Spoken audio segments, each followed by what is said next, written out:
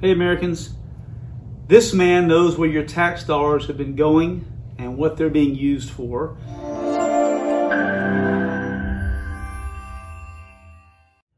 You are not going to believe the story he's going to tell you today. When he came in here telling me, I was like, what? You've got to be kidding. How do you know this?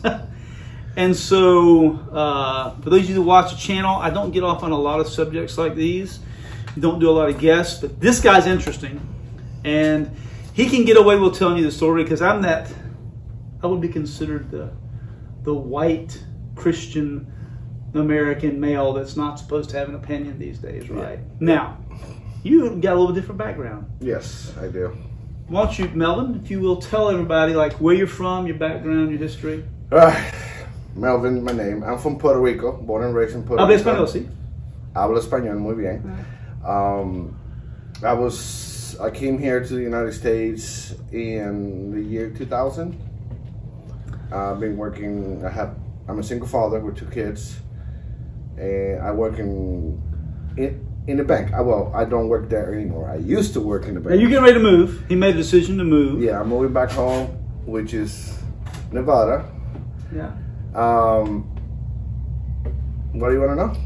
So you have been in the banking industry for a while. Yes. And that's where this, sometimes we have to be in the right industry to find out the right things. Correct. I'm not going to sit here and talk about it. The things that I've been involved in, I can just tell you this week, not the Trump thing, right? I've been involved in an active shooter scenario, and I've been personally involved in a death threat, and that involves 2 other people. I have been in the security business, for those of you who watch the channel, 22 years. I think people are coming unhinged. Mm-hmm. I feel like people are coming unhinged, which is good for my business, except for when you have some nutbag like we're dealing with now. That's not me though, by the way. That's not you. That's not you. Definitely not you. But I do run across, like I've got people that I'm trying to convince them to interview, and I want to get to your stuff. I think people are going to be shocked by what you have to say. But I've got other people that I've tried to get in front of the camera, and they really have a hard time. I mean, their jobs, like one of them is an ATF agent. The things I've learned and the discussions we've had are just amazing. And I got to tell you, for those of you that hate the ATF, are there some frustrations and problems that Americans and companies should have with the ATF? I think rightfully so. However, you got to understand there's a lot of great people in the ATF. They stop a lot of human trafficking. A lot of guns, illegal guns and firearms lead to those people that are trafficking stuff illegally. So, it's kind of like there's this old American saying, don't throw out the baby with the bathwater, right? The bathwater is dirty. We don't pitch the baby out the window. You've heard that one? That's an old saying, right? Okay. That's an old American saying. New one to you?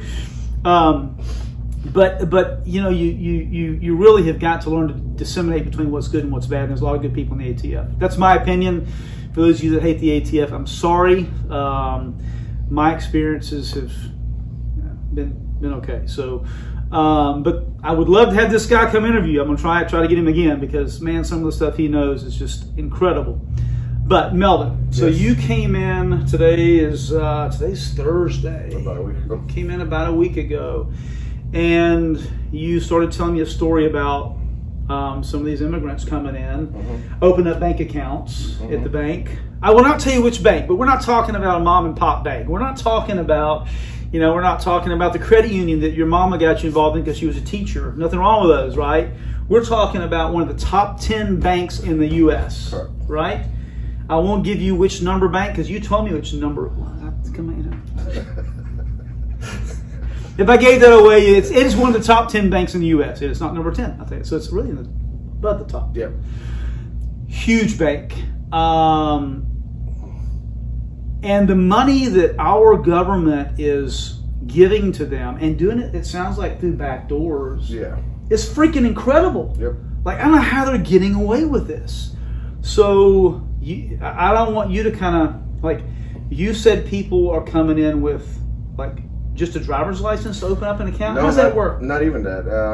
We call them in the banking industry, it's called NRA, non-resident aliens. Non-resident aliens. Yes. So basically all they have to have is a passport from their country.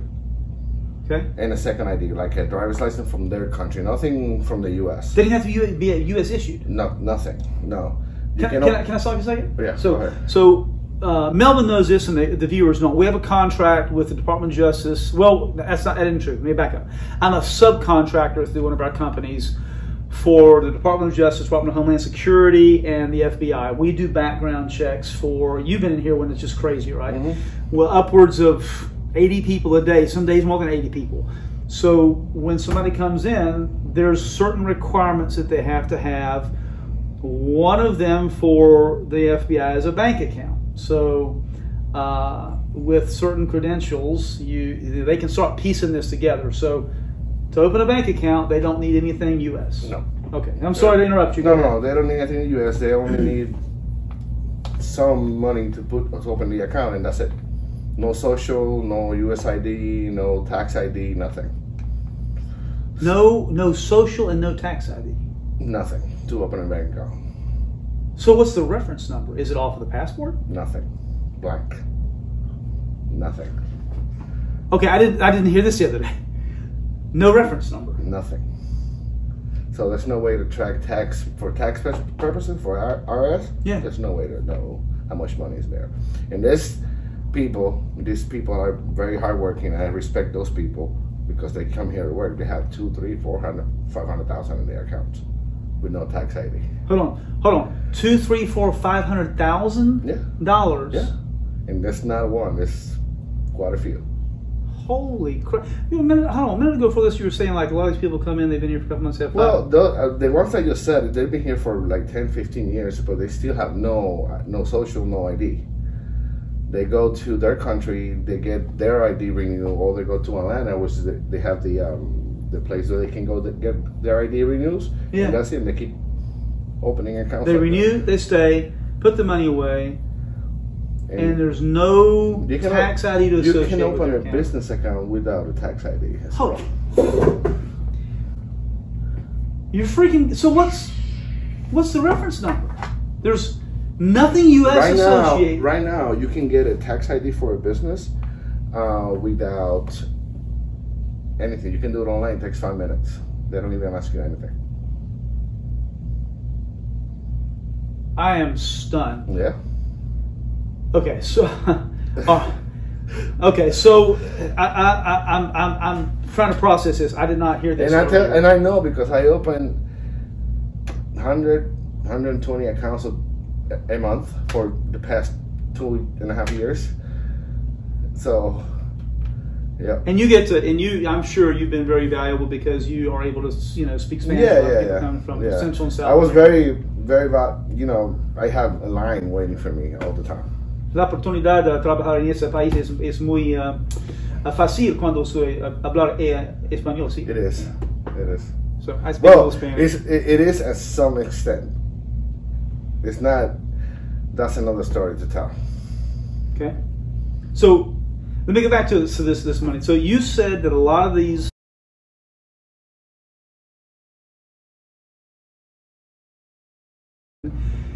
And they have checks, and the checks come from. Is it a non-profit or? Well, I don't really know where it is come from. He said it's from a church that has a business account with us.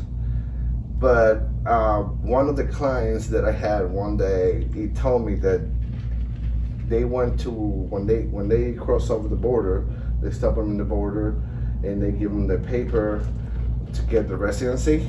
Because they do it right there in the border, and then they tell them to go to an agency, and the agency tell them to go to this church, and they're getting between $1,200 and $1,800 a month per person, and sometimes there's 4, 5, 6 people there. Now, I want to make sure that I understood this right. $1,200 to $1,800 per person a month. Is that multiple families, a lot of different people from the same church? No, there's people that just crossed 2 days ago, 3 days, 6 months ago. This is a pre-designed fund that somebody knows it's going to go to. I have no idea where that money's coming from. No idea. So this sounds like, to me, it sounds like the laundering of American money through It some looks like organization to go to illegal aliens companies. It's a church, which I get it. They're trying to help the people, and I get that. You know, yeah, and that's okay.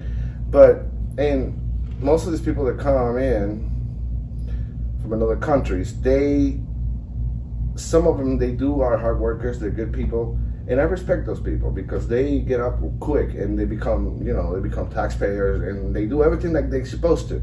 But there's some other people that've been here for 2-3 years and they're still collecting the same amount of money, doing nothing, and still getting food stamps with nothing.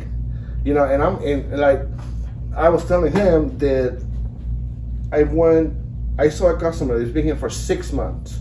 I went to his account because he's lost his debit card, and he had $10,000. And I asked him, "Do you work?" He said, "No, I don't work." And so, "Where do you get this money?" "Oh, this is all the money they give me." So, really? $10,000. And I'm like, that's more money than you probably have in your account or I'm your like, checking account. I have in my checking account. I'm like, okay, that actually, I'm Hispanic, and I can say it because I'm Hispanic. That pissed me off, period. Because I used to work in that company 50 hours a week, work hard, nonstop, for me to not even have money to buy food. It's just, and then you go ask for help for the government and they deny you because you make too much money. It's like, okay, so you want me to stop working and then you can help me? It's better to just become a vagabond. That's why I don't get it. But, so you know Bobby that runs a gun shop. Mm-hmm. We've made this joke for years, and it's really, I mean, it's kind of a sick joke, but it's a funny joke. People come in and they're like, you know, they're supposed to get a background check done for something. Well, they don't have proper ID, or they have half the ID. They might have a driver's license, but a driver's license is not enough if you're trying to do the federal side. You have to have some other proof of citizenship. Yeah. So we make this joke. We say, hey, you know, we know how to get you through this process. Just go down to Texas, swim across the Rio Grande, walk about a mile up, swim back across the Rio Grande, and claim asylum. You know, claim that you're an. And then the thing is, I know these immigrants that come to the border, they go through a lot of things, a lot of bad things. I met a girl that she's Cuban. She came to the border, and you know, the Cuban they can get political asylum or some other forms. They can get into the country legally, but they still have to cross the country through the border, which it makes it difficult for them.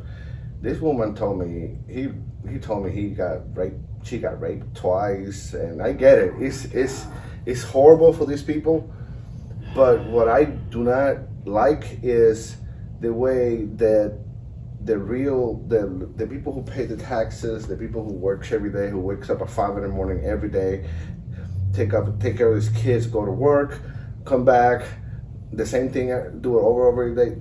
They don't have I don't have money to buy groceries, you know, and it's like, if you're gonna get a job, if you come here and tell me you're gonna get a job, and I have helped a lot of immigrants get jobs, because I believe if you come here to work, you're come here to get better. You want to live the American dream. Is one part of the American dream is working. Mm-hmm. You're not going to leave from the Social Security or from the food stamp or anything like that. And I'm like, no, it's just, if you are willing to be here 2 years without a job, still collecting that help from that church, which is wrong, and still have more money than people that work, people that have jobs full time, that's bullshit. Well, there's no way for my French. There's no way for America to sustain continuing to do that. I'm going to put a link down below. Have you ever seen Immigration Explained in Gumballs? Have you seen it? No. It's really good. Immigration Explained in Gumballs. Google it, look it up on YouTube. It's a great video. But there's a point where it just becomes unsustainable. Not only for the not only for the country giving up people to this country, because usually the ones that have some means are the ones that get out because they have a way to pay for passage, pay for a plane, pay for a boat, pay for a smuggler. Like, they're usually the ones that have some means are the ones that get out. A lot of those people are usually educated. In the United States, if we continue to support them, the system breaks. And a lot of people don't like. I was dumb enough to get involved in politics back in 2012. I ran for a federal office, and it was an interesting experience. But I really did learn some things then about the finances of the U.S. and how people are brought in. But what most people do not realize, there are eight criteria, which is close to the number of bank that is. 8 criteria. There's 8 criteria for someone to become a legal immigrant, doing the process the way you should, coming into the United States. And those 8 criteria were put in place not to put really restrictions on those coming in, but if you look at it as if you can meet these 8 criteria, and anybody can do it, like anybody can meet the 8 criteria, it sets them up for success. I mean, one of those is just a basic understanding of the English language, which we have these... Which 90% of the immigrants do not speak English. Like a lick of English. Like, I sold my barbecue the other day to an immigrant, and I started speaking English, and he's like, I don't speak in any English, like, and I responded in Spanish. I said, how long you been in this country? Oh, I've been here for 30 years, and you don't speak English? Come on, my man. Wow. So you set people up for failure when they can't get a job and they can't speak the language. The other is basic history of the country. I mean, when you know what country that you're moving to. The other is you can't, within a short period of time, commit any misdemeanors or felonies. You can't have any crimes. There's all and these are reasonable things, right? That's out the window. When all this border thing happened a couple months ago, I have a friend who was an immigrant. He's a resident now because he crossed for the visa and he did all the right things to do it.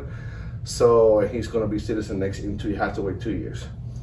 One of his buddies crossed from the border back when that mess was in. Guess what? He's already a citizen. No way. My buddy called me the other day and said, hey, you know what? This guy he already got the citizen. She's like, what? And I have to wait 2.5 years. And I did everything right. Wow. Well, I met this guy who owns... I'm like, and then there's other people that's like, oh, I'm a resident. I've been here for a year and a half. Like, how the hell do you do that? And people, they actually pay the money to the government because there's, for example, my mom, she used to be a federal judge, so she's retired now, but she now is sponsoring people from other countries to come up in the U.S. and establish a life.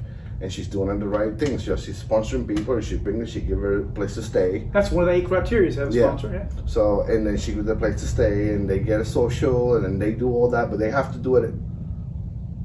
But that process for them to complete and become citizen, it takes 5 to 6 years. And when an immigrant cross the border, some of these... You keep talking. I'm going to take this. I know who this is. Some of these immigrants, it can take from a year and a half, 2 years to be residents, which is crazy. I think it's ridiculous. If you're here to work, if you're here to do good, to make this country better, I have no problem. But if you're here to live off the government and commit crimes like those kids, that poor girl, and I was pissed, you have no place being here. You have no place being here, and you have no place, and you have no forgiveness for my eyes, because I've been here I was born 24 years. I was born U.S. citizen. Puerto Rico is a U.S. territory, right. So we are born U.S. citizen. But I've been here in the States 24 years, and I have never stopped working, never. And I work my ass off. I don't complain. I just work. But if you're here to just do whatever you think is the best, no.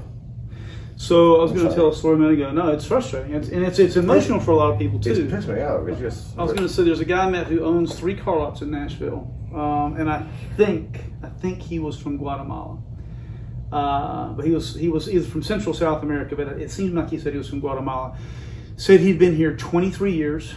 It took him 16 years to get his citizenship. and he was sending money back and forth. Now, this entire time he was working. He started off working for a car lot, then fixing cars, had a single car lot, then he expanded to 3 car lots. And he said, I cannot tell you how pissed off I am that I meet all these immigrants who have been here for 2 or 3 years and they've gotten their citizenship. He said, I sent money home, I worked my ass off, I went through the process. Now this is what freaked me out. He said, I still have family that I can't get up here. Yep. 23 years, still has family that he can't get up here, going through the legal process. So it's the same thing that we do when we give people a lot of money for having too many children out of wedlock. We encourage bad behavior. Same thing when we're making people citizens who come across the border without any regard this for our policy laws. they have that they have right now with the border open is just ridiculous, because I think they need to force the people to do the background checks, to do the visas, to find the sponsor, to do the right thing, so that when whoever comes here is really a good piece to the puzzle that is this country, to make it better, not make it worse, because. Well, we already know that a lot of the money from Social Security is being used to pay people to have housing, those type of things. That's been on mainstream media. Melvin doesn't know exactly where some of the money and the checks are coming from these churches, where that money originates. You should. I try to check the account, and it says it's locked even for me, so I couldn't even see. Interesting. Yeah. So transactions. So when something happened like that, it's basically. But the money transfers. It's not only that. It's just it's an account. And I receive millions of dollars at a time, and it's called analyzed accounts. So it's a high tier business account, which you see that on the big business account. When in a church with an account like that, I don't know. We would certainly love to know where all of those funds come from, but we're not going to crack that today. Not today or anytime soon. When are you taking off out of town? When are you leaving? 31st. 31st. Man, you're gone pretty soon. Today's 18th. That's why I was packing today. I got your number. I'll stay with you out there in Vegas. Maybe we can do some remote stuff too. Yeah. I have a guy who's going to try to. Hey, if you want to help us with YouTube videos, let us know. I don't know how to do the remote thing. I've been shown 2 or 3 times, and I'm just too dumb to pick it up. I'm too busy to pick it up. I do technology, but I do different kind of technology. No, you're a busy man. I'm busy. No, we can do something. We could probably do something.